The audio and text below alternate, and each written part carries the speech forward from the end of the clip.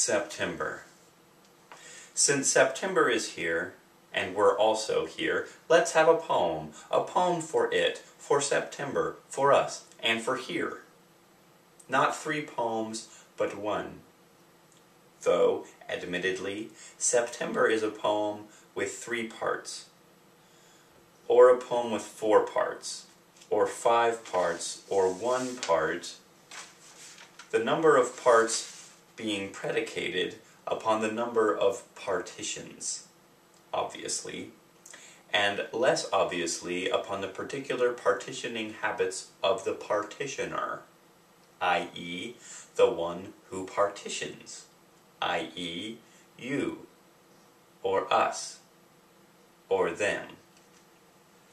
Unlike previous Septembers, when we wandered in a fog of untimed time, stupid neanderthals bashing beast heads and bragging about it with a grunt and a chuckle, this September, September 2012, we honor the word part that started it all, the prefix sept.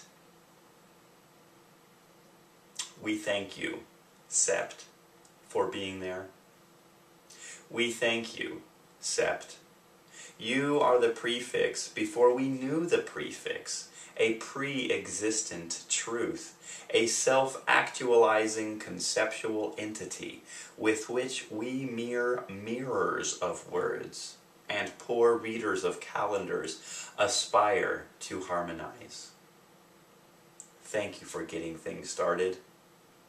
When we were silent, you were speaking, announcing your monosyllabic self-sound, sept.